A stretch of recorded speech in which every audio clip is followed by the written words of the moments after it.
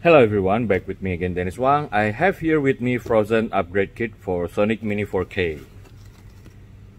It comes with the new T-plate or build arm, some screws, the new stepper motor with lead screw, and guide block and rail. Several months ago, I posted video on how I managed to fix my wobble lines with the help of Hiwin guide block and rail. So is this upgrade kit any good? Let's test it.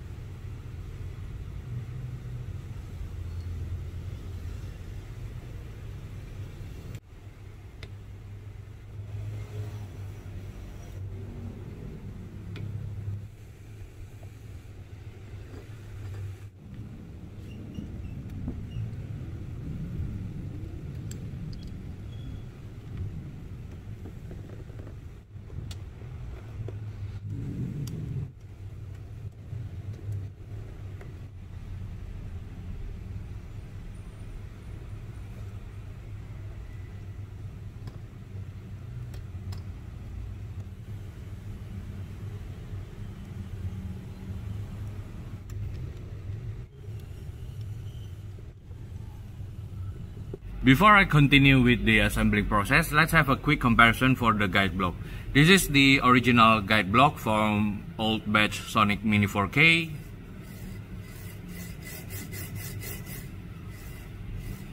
This is Hiwin that I used to fix my wobble lines.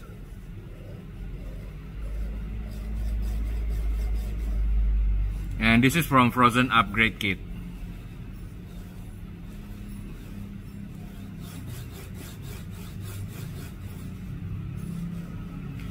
It does feel as smooth as Hiwin, although not as quiet as Hiwin. At least it is not as noisy as the original. This is much more quiet. And this looks promising.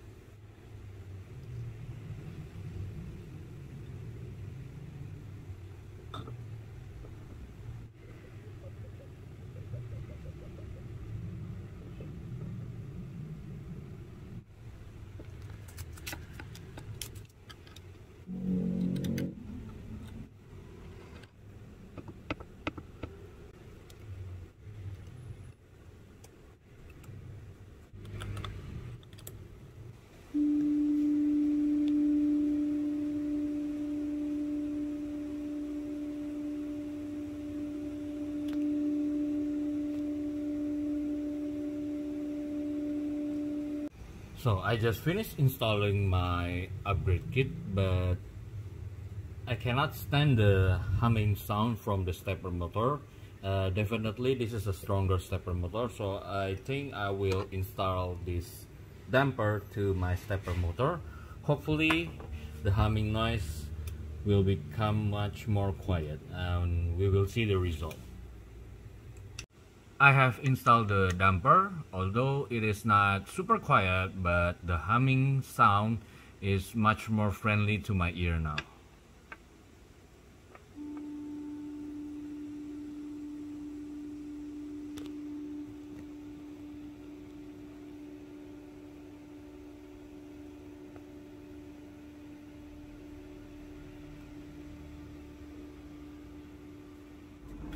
I have finished assemble the upgrade kit with damper, and the purpose of this upgrade kit is to 1. Get rid of wobble lines, and 2.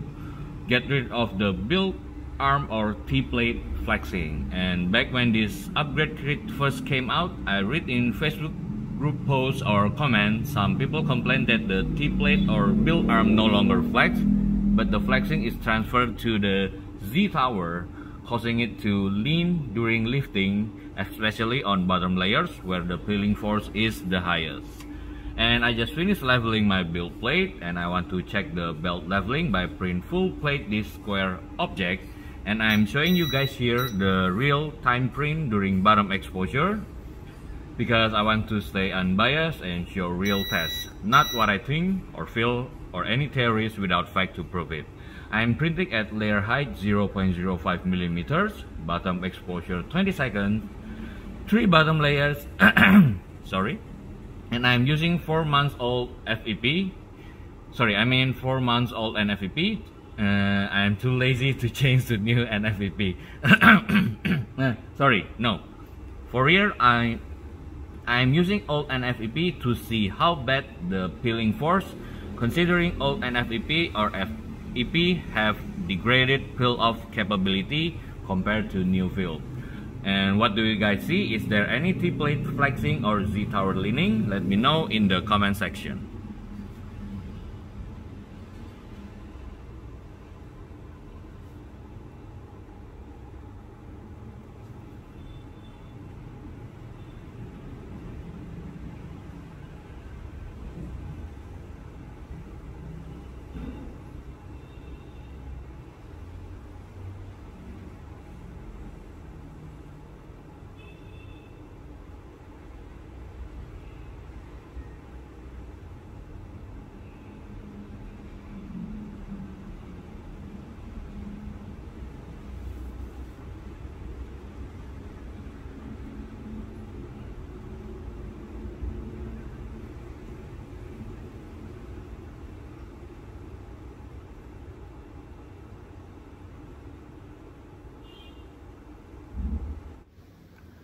Now I have here the print result for stability torture test on Phrozen upgrade kit, and it's a good thing that I always keep all my test print.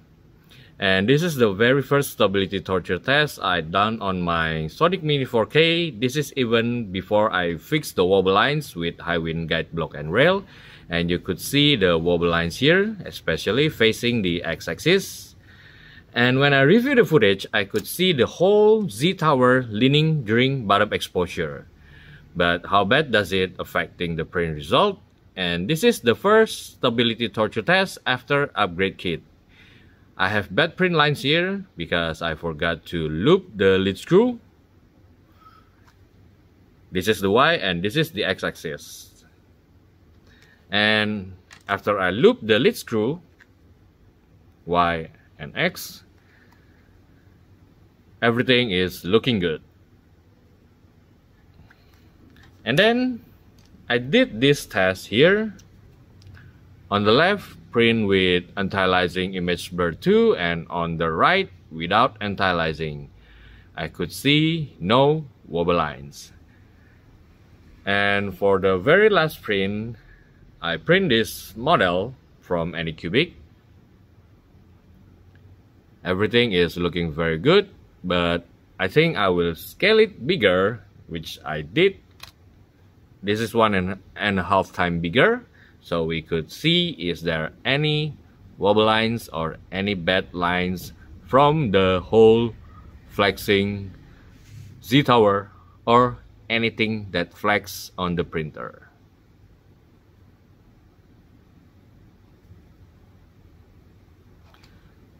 So what do you guys think for this Phrozen upgrade kit for Sonic Mini 4K? Does it worth it?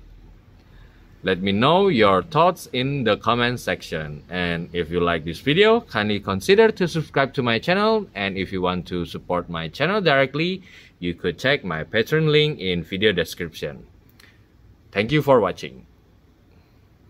Thank you Mr. Prince and Sanford Harty for becoming my patron.